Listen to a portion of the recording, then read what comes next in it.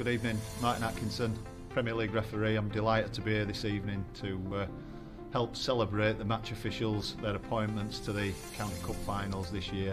Fantastic achievement for them all, and I'm really delighted to be here to share their evening with them.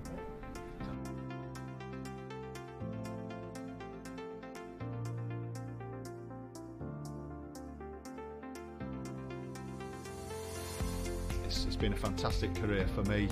I've enjoyed every minute of it, and it's wonderful to see so many people here that are in that progression of refereeing. I'd encourage anybody to get involved in refereeing. The support's there for you, the opportunities are there for you, and it's a fantastic life to be involved in football refereeing.